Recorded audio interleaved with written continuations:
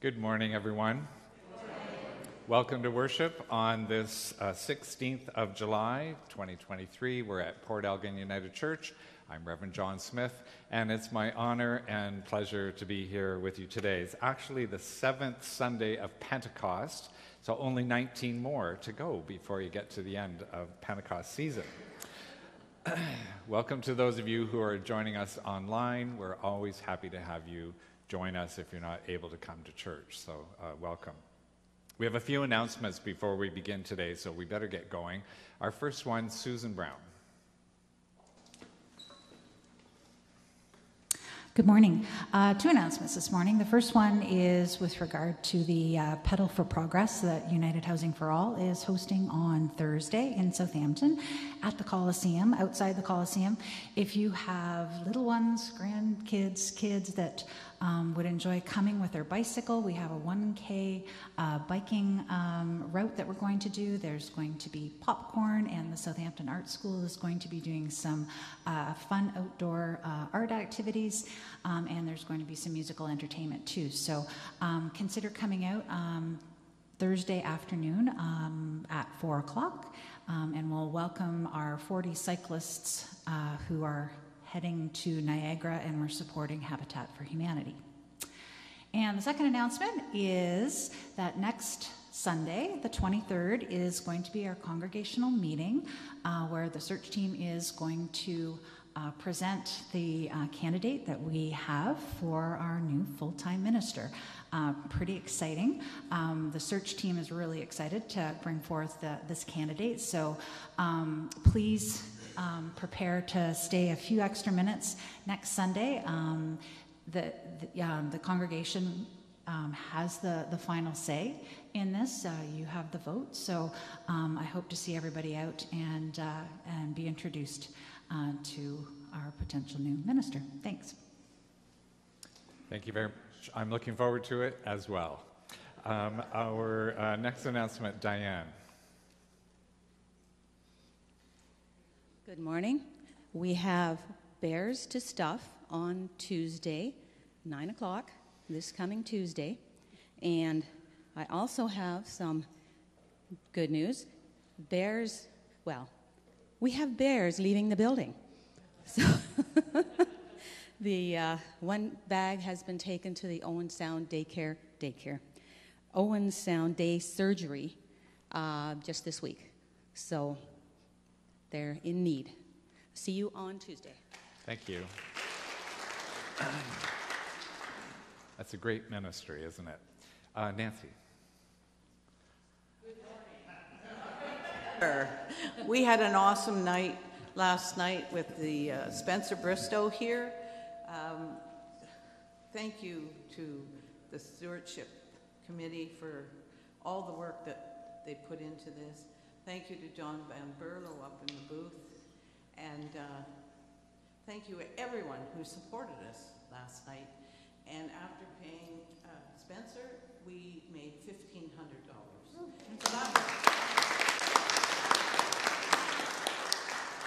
that's awesome, and thank you. And that will go to our general fund. Thanks. Thank you, Nancy.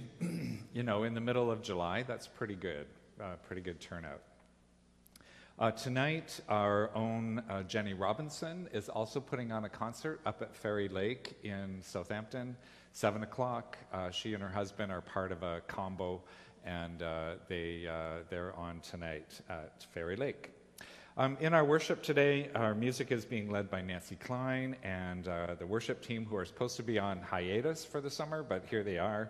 And scripture is Penny Inkster, thank you. And in the video booth, John Van Berlo and George Brown, thank you all very much. Let's begin with our opening refrain.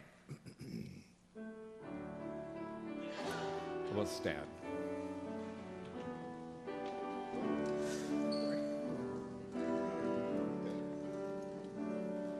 Where two or three are gathered in my name, I am there, I am there. Where two or three are gathered in my name, where two or three are gathered in my name, I am there.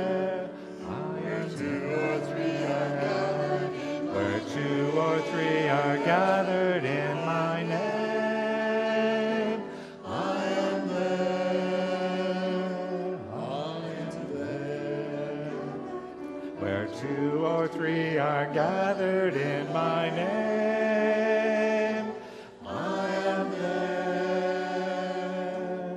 I am there. Oops. We sort of got that, so we'll try again next week. Our call to worship. Shout with joy to God, all the earth. Sing the glory of God's name. Make your praise glorious. All the earth bows down to its maker. How awesome the deeds of our Creator. How awesome that we've been made in God's image. So we sing and praise and offer thanks to God. Come and see what God has done. Come and witness to the beautiful blessings God has bestowed all around us. Come and find the most sacred places on earth. Come and know the depths of God's love for you in your hearts. We come with the Creator's love written in our hearts. We come knowing our prayers have been heard. We come to sacrifice all that we have to the love of God. We come to sing and praise and offer thanks to the Beloved. May there be praise on our lips and a song on our hearts. May there be gratitude and hope and strength and courage as we gather together today and offer ourselves to the beautiful blessings of love eternal. Our hymn is For the Beauty of the Earth.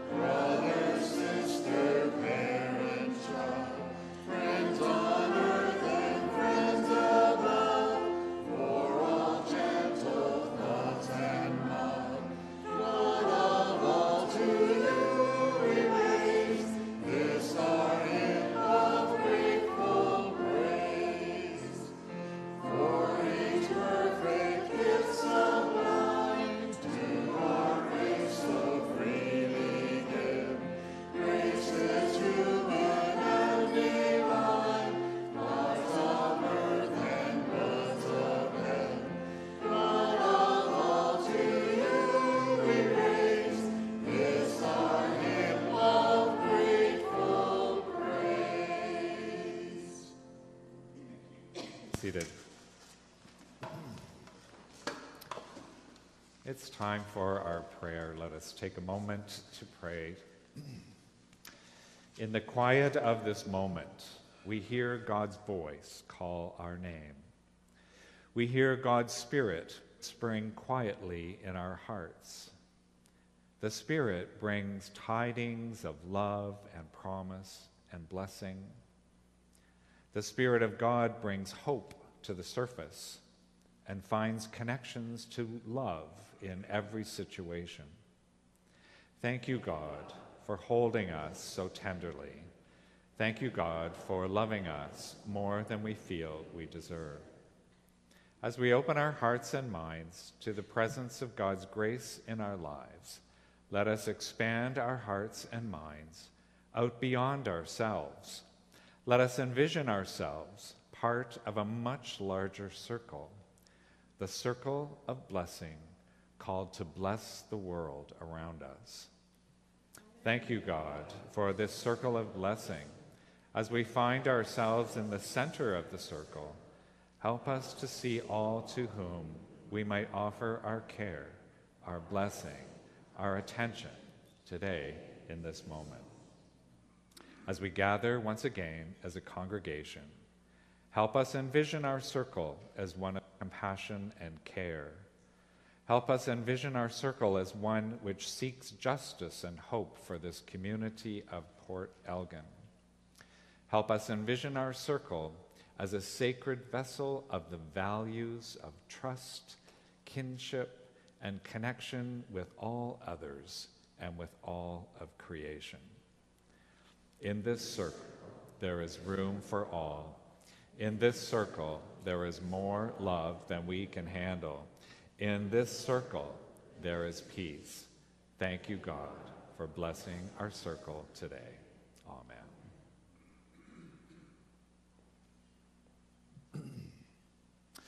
Well, today we're going to hear one of the most famous parables of Jesus, the parable of the 4 kinds of soil and the sower who sows all the seeds out on that soil. And every time I hear that particular parable, I think of my house in Don Mills, Ontario, where I lived for 26 years. And I had what you're seeing on the screen there, clay soil. Apparently, all of Don Mills was a farm at one point, and it never should have been made into houses because we all tried to build our houses with gardens on clay soil, and it's not very easy. Often, my soil would look just like that.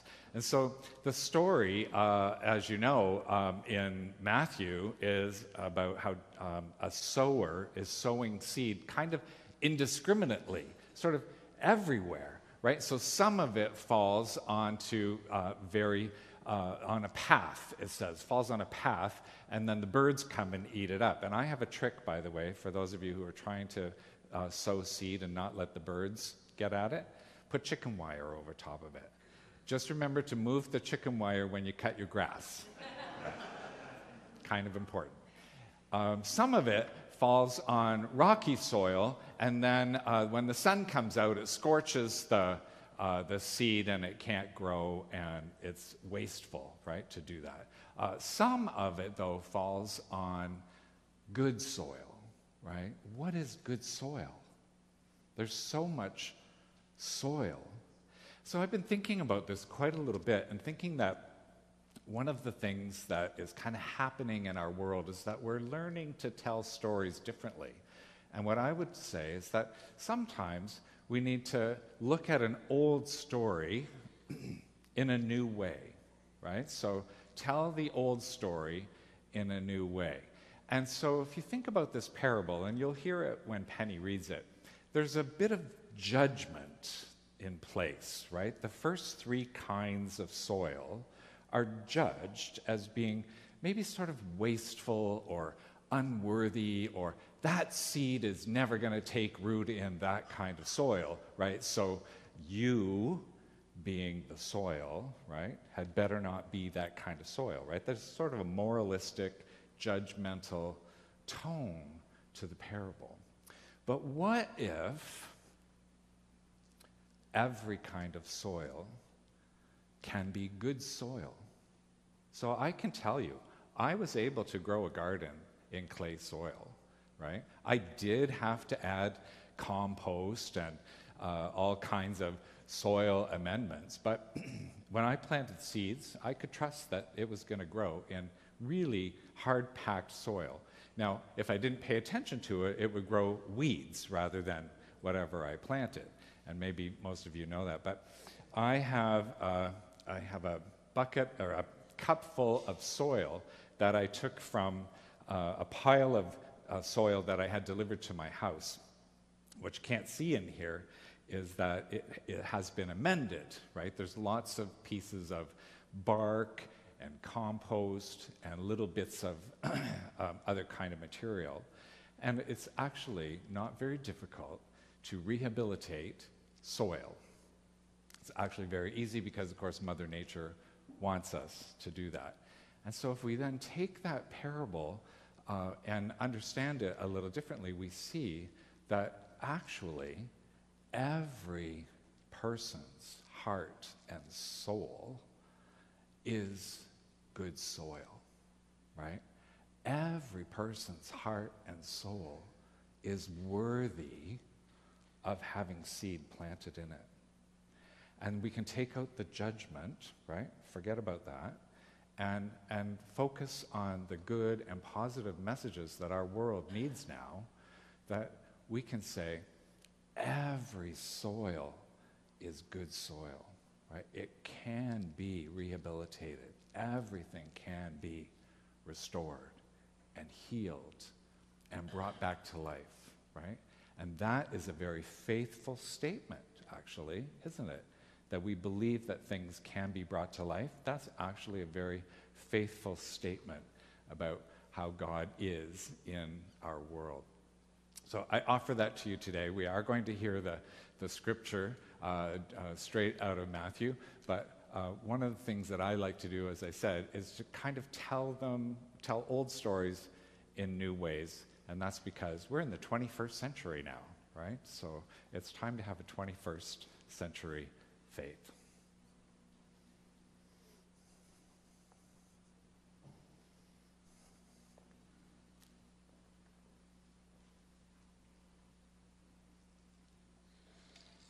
I think the first reading, which is Genesis 24, and then several parts of it, it needs to come into the 21st century too.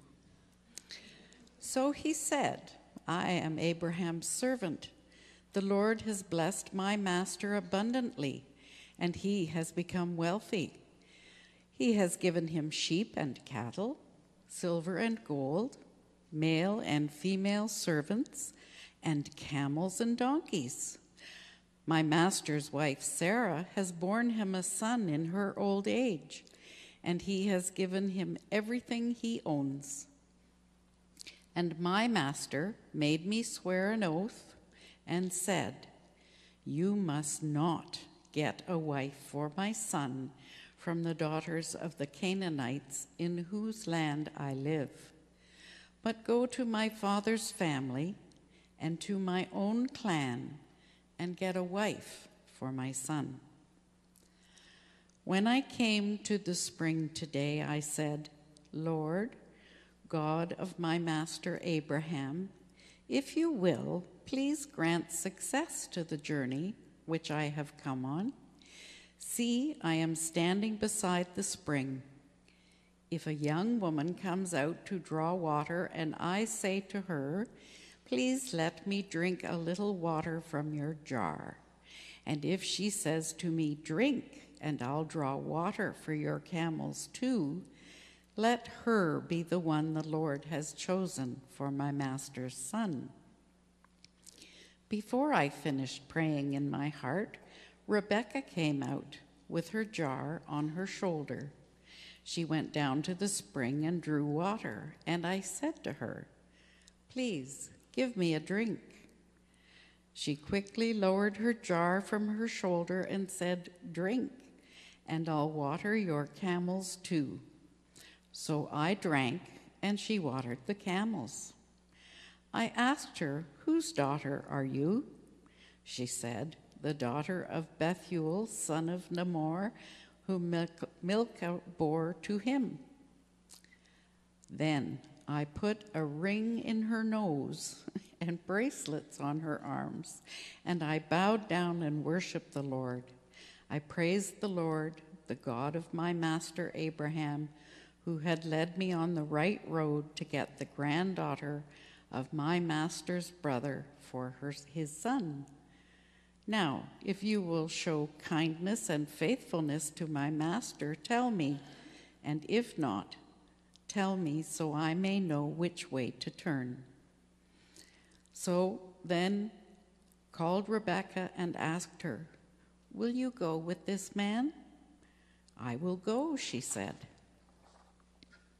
So they sent their sister Rebekah on her way, along with her nurse and Abraham's servant and his men, and they blessed Rebekah and said to her, our sister, may you increase to thousands upon thousands.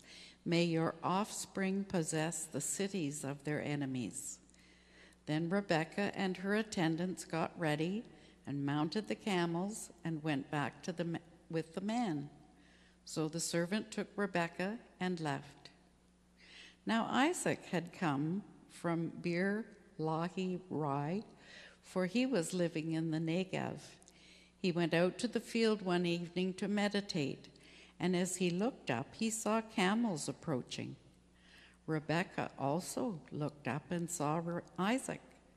She got down from her camel and asked the servant, "Who is that man in the field coming to meet us?" "He is my master," the servant answered. So she took her veil and covered herself. Then the servant told Isaac all he had done. Isaac brought her into the tent of his mother Sarah, and he married Rebekah. So she became his wife, and he loved her. And Isaac was comforted after his mother's death. And now we hear from Matthew, the parable of the sower. That same day, Jesus went out of the house and sat by the lake. Such large crowds gathered around him that he got into a boat and sat in it, while all the people stood on the shore. Then he told them many things in parables, saying, "A farmer went out to sow his seed.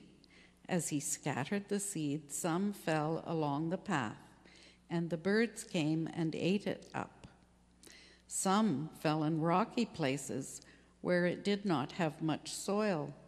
It sprang up quickly, but because the soil was shallow, when the sun came up, the plants were scorched and they withered, because they had no root.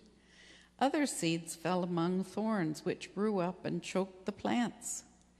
Still other seeds fell on good soil, where it produced a crop, 100, 60, or 30 times what was sown. Whoever has ears, let them hear." And then 18 to 23. "Listen then to what the parable of the sower means.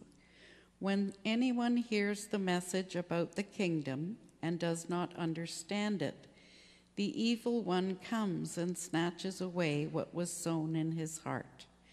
This is the seed sown on the path.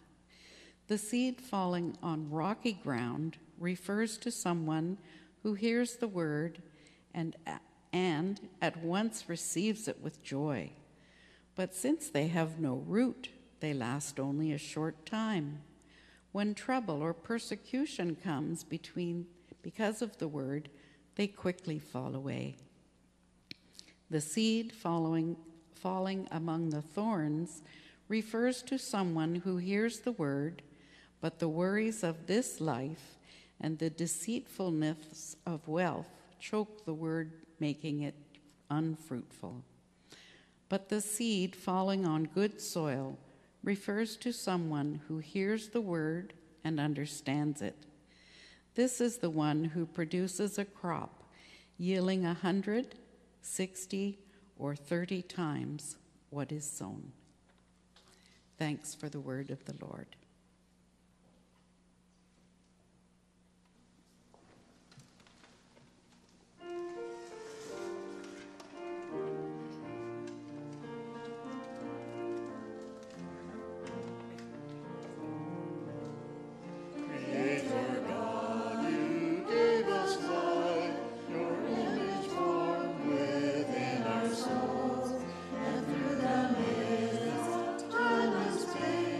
We send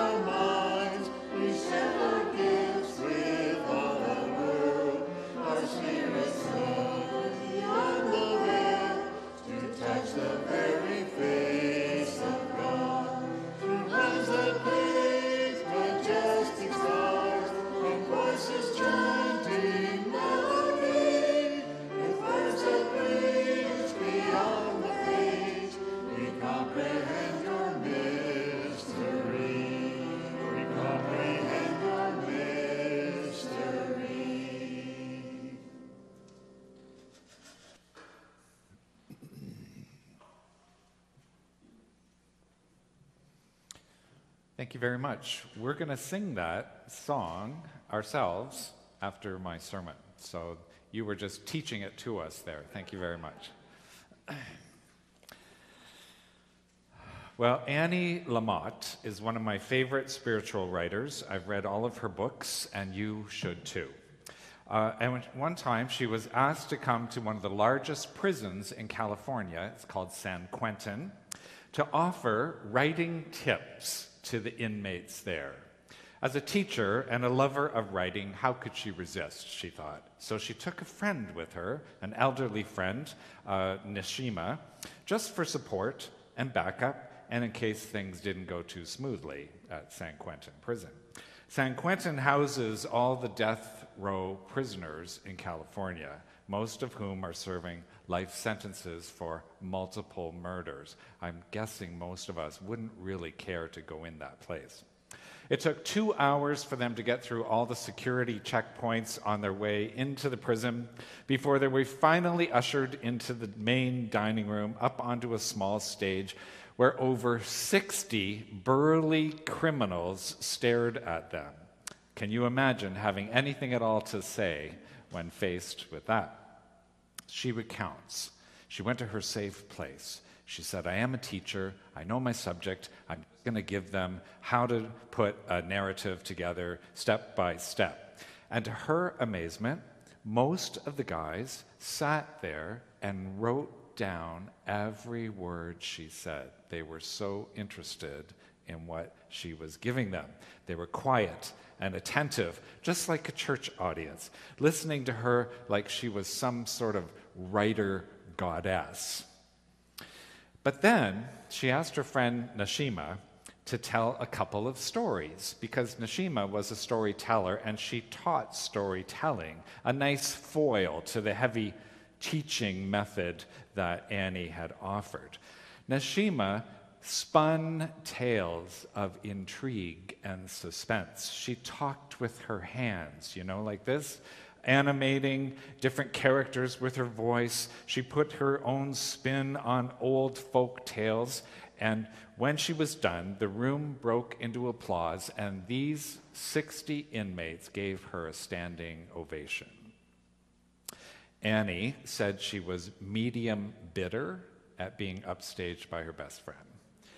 But both of them were floored by how receptive and open these hardened criminals were to the simplest of things, a story, essentially, a truth underneath the story, and some personal touches, just the way you might craft your own story.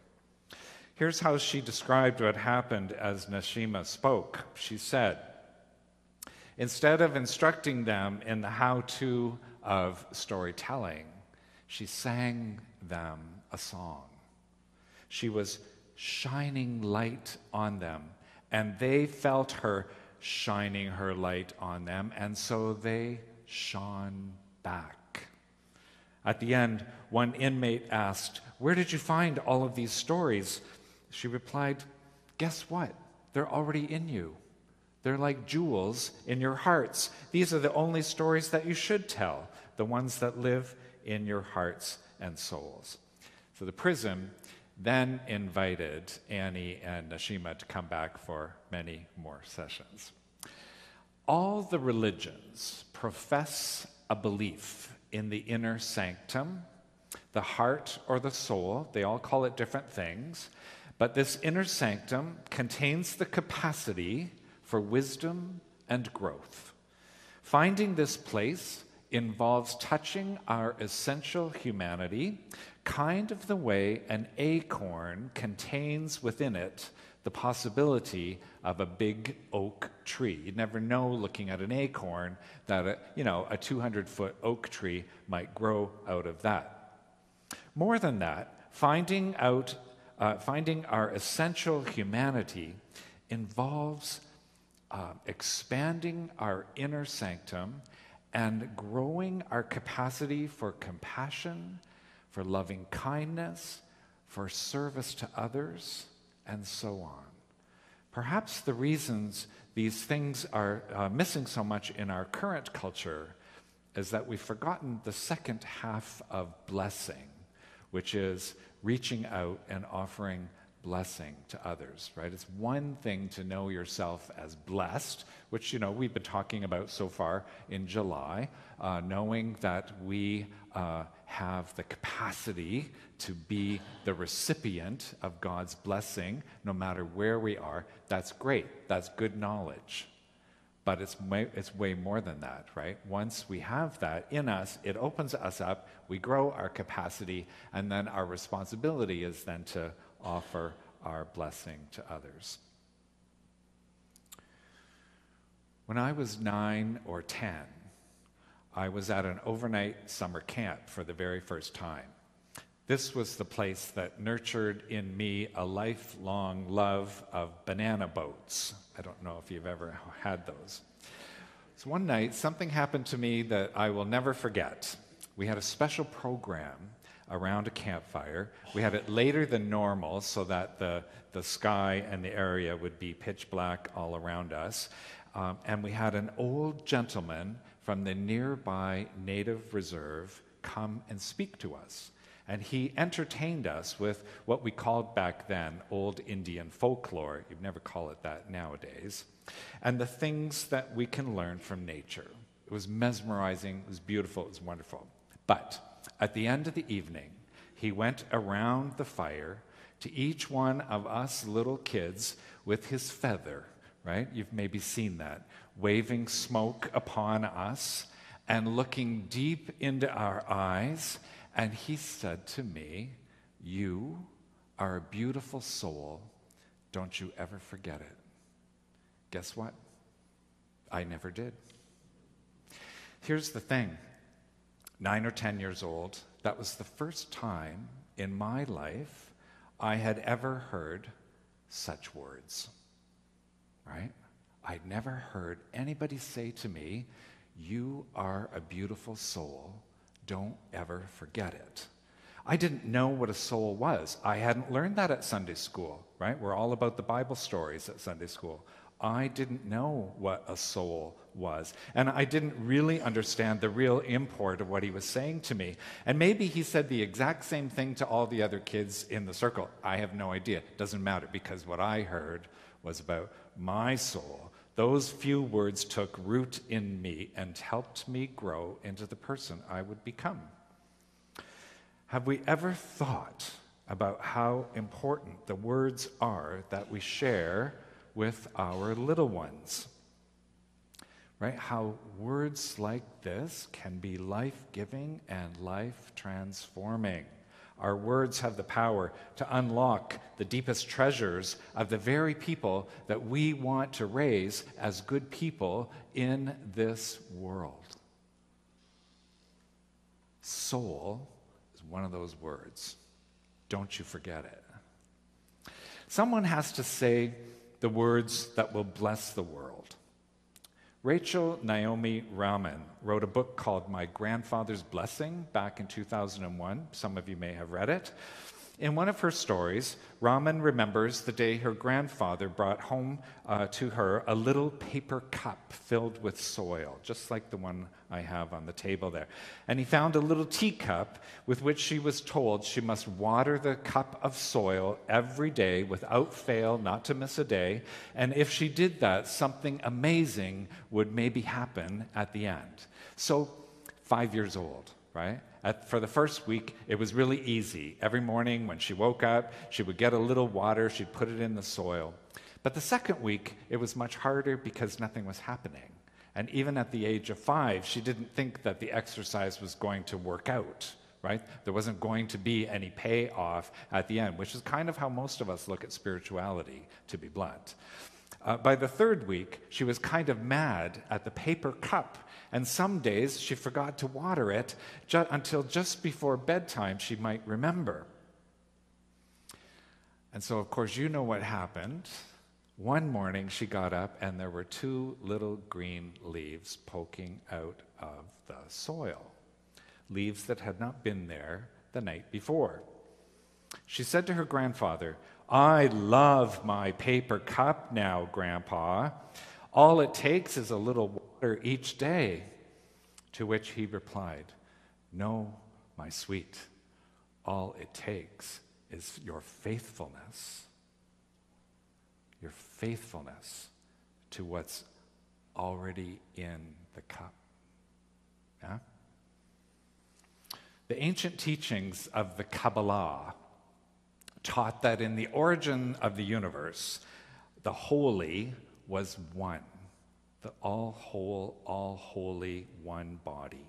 But that when it wanted to create the world, it had to break itself up. And so the holy oneness got broken up into billions and billions of little pieces of light, which were then scattered throughout the whole of the universe. This means, though, that the holy can be found anywhere because it is hidden deep within every single thing, right? If this is true, then the sacred life that began at the beginning of the world, and so far even the Webb telescope hasn't shown us that it's any different than this, that the origin of life is inside each and every one of us, all the makings and minerals and atoms and molecules and whatever that go into putting life together, they're all through the whole universe. So the lesson for today is that it isn't quite enough for us to just be the recipients of God's blessing, but there is a second blessing, the one that you give not necessarily to another person, but to the holy in the other person. Right? So the complementary blessing, thank you, God, I've received your grace even in the midst of my deep despair. The complementary blessing is, I will bless the holy in all things, because you have created all things. Remember how I said, all soil, good soil, right? How do I know that that soil doesn't bear the seeds of a redwood or a ginkgo tree? A blessing, you see, is not a thing. It's an activity. Now, this is the one thing that when I'm gone from you, I want you to remember, because I've said it 100 times. The soul is not a thing. The soul is not a place. It is an activity, right? The soul is an activity. And so a blessing is an activity of the soul. A blessing comes when we turn on the shining light of our own souls, and then rather than congratulating ourselves for turning on the light in our own souls, because that is important, don't hear me wrong, most spiritual journeys only get that far, but to be able to see and feel and know the eternal light in your soul, that is a big deal, so I'm not discounting it. But the second part of it, the complementary part, is that then we offer the shining light of our own beings to others. And just like those inmates in San Quentin, they will see it, they will recognize it, and their own light will come back to you. A few years ago, I was working with a palliative patient. Her name was Shauna. Shauna had been battling breast cancer off and on for about 10 years when I met her. Went to her brain, and it caused her excruciating pain those days. Shauna invited me to her home. I met all the loves of her life. She invited me to pray with her, console her, offer spiritual insight to her. She was a very deep spiritual person. But it turns out that I wasn't really offering her anything that she hadn't already done for herself. She knew all the scriptures by heart, if I read scripture to her. She had memorized poems and verses that gave her great comfort, so anything I gave to her wasn't necessarily better.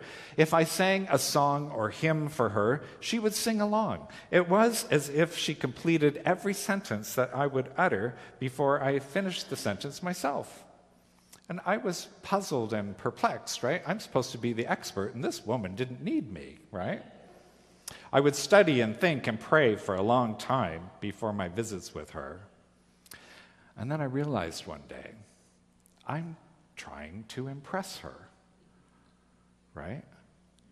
This woman was dying with breast cancer, and here I am trying to impress her. That's not a good way to be in the world. my job is not to impress her, but to bless her, right? To see the holy in her. The next time I went, I just sat and listened. I didn't offer scriptures or poems or songs or anything like that. I just listened. How are you today? What's going on in your life? She told me all her fears, all her doubts, all her misgivings, all the things that she still needed to work through before she died, all the people she was trying to forgive in her heart. And I learned something about myself. I learned that I could take all of that, right? If somebody gives it, I can take it. I just let her say whatever she needed to say. She cried her eyes out, and my heart just kept expanding to take it in. So I can honestly say that whenever I have had trouble in my career or in my relationships, it's been those times when I have not opened my heart, right? It is upon us to be the vessel, the heart and soul, that is open and blesses the other. And so at the end of that visit, Shauna said to me, she said, normally I feel like I'm trying to honor you when you come. I agree with you. I second what you say. I want to believe everything you believe, so I play along, hoping your words will fall into my heart. It's been good, thank you very much. But today, she said, you accepted all of my troubles. You never corrected me or judged me or tried to change my mind. Your listening was my greatest blessing today.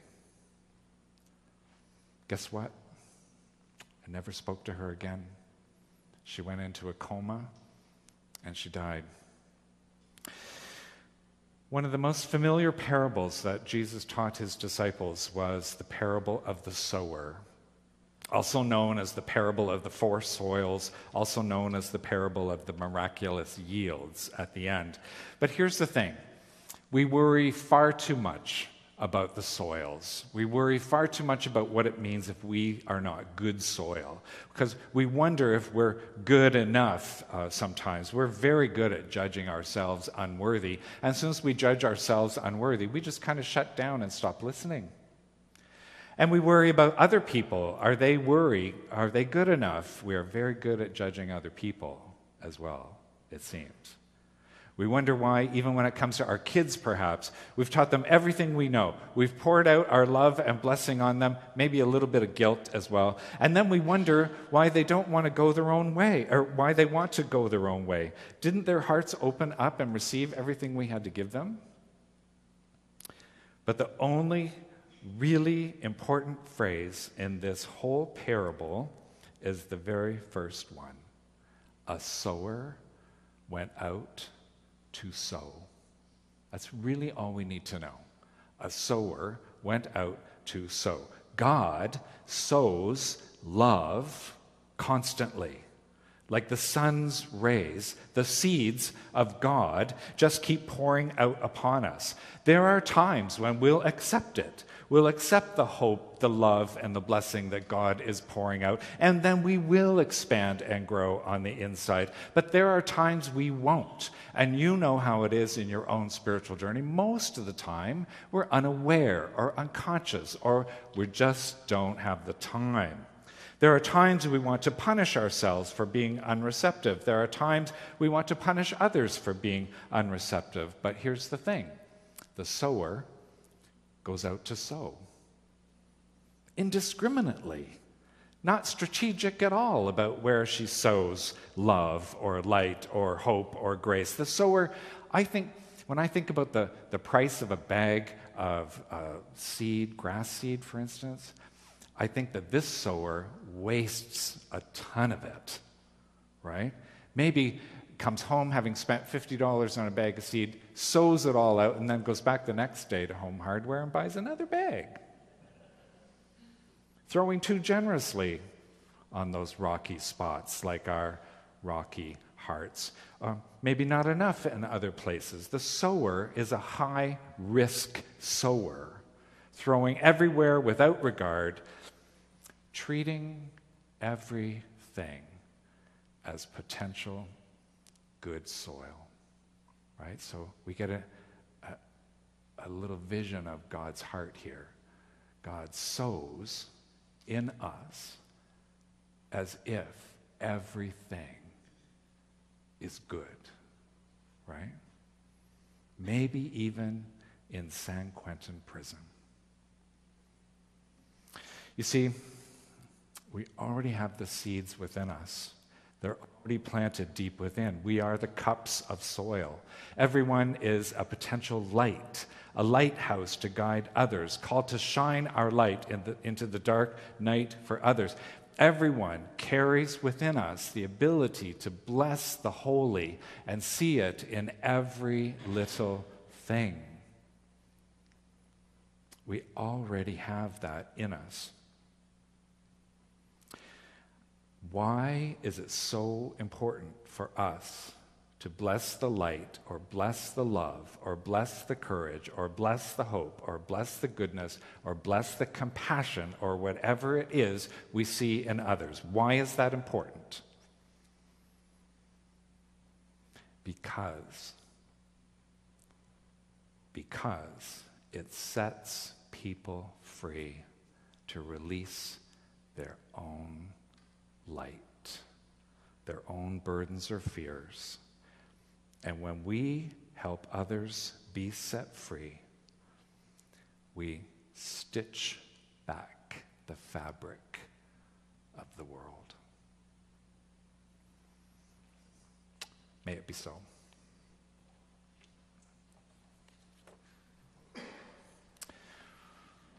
Well, we're going to sing Creator God, You Gave Us Life. By the way, it's kind of operatic, so when we get to the chorus, if you want to kind of be operatic in your singing, that would be awesome.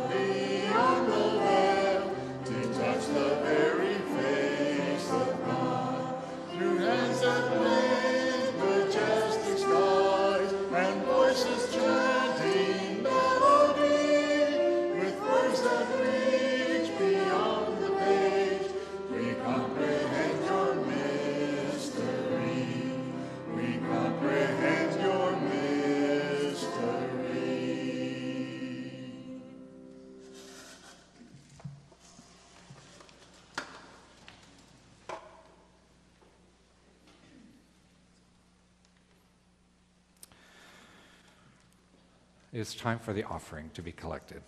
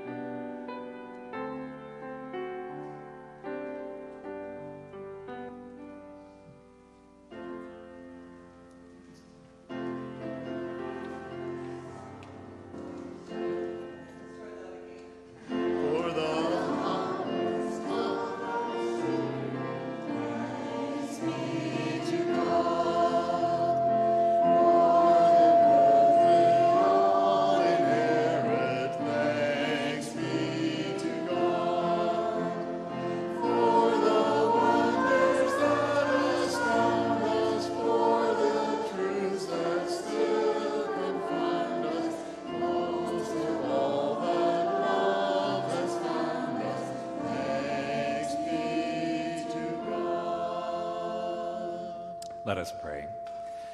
Gracious God, we are thankful and grateful for all the many blessings you pour upon us each day. But these blessings only illuminate the blessings we have deep within us. And so today we offer some of them back to you and toward the healing of the world. We pray in Christ's name. Amen.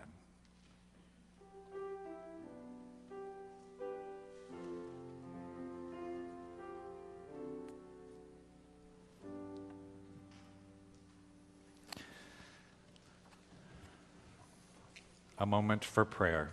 Let us pray. O God of holy places, thank you for blessing us with the seeds of your love in our most holy place. Help us to bless our inner sanctum and to find the place in our lives where your light shines and where our deep gladness resides. Then help us find ways to see the holy, to see the blessing in every single person, in every little thing. All of life is sacred, God.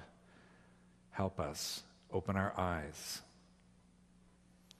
Today we acknowledge that while some feel truly blessed, there are many who truly do not feel blessed. Some of us are in a good place, and we are grateful for what makes that good.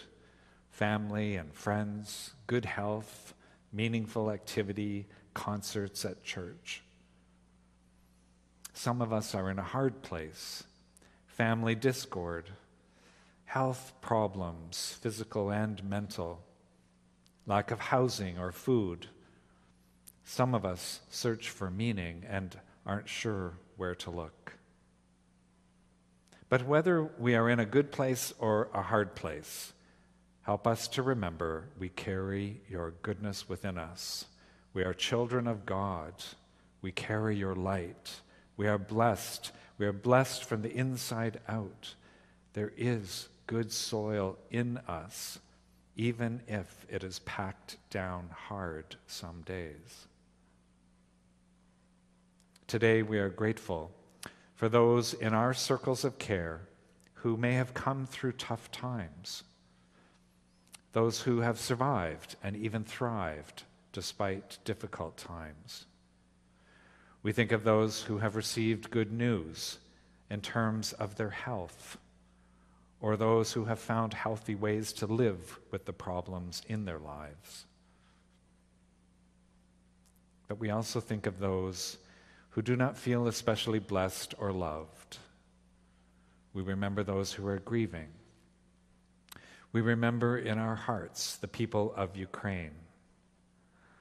We think of those struggling to make ends meet. We think of the refugees sleeping on the streets of our cities.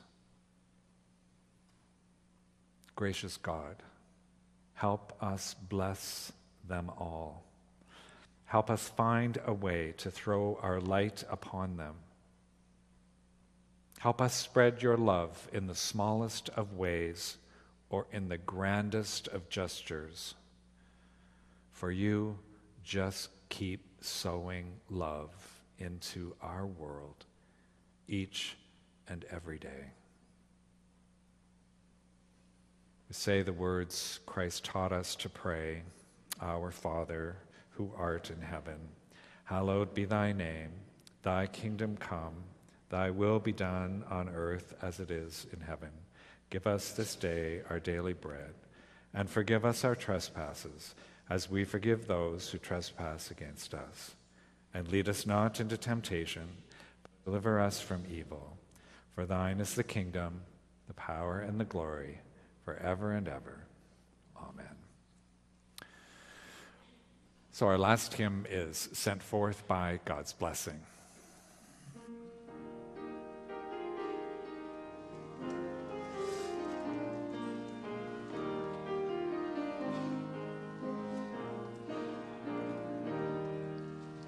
Sent forth by God's blessing, our faith confessing, the people of God found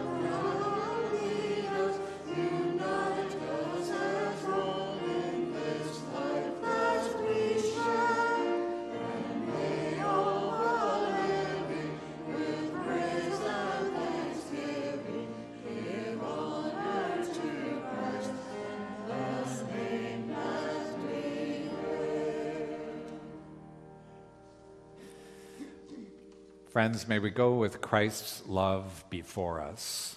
And may we go with Christ's love beside us. May we go with Christ's love behind us and beneath us and above us. Most of all, may we go with Christ's love deep in our hearts and heal the world around us. Amen.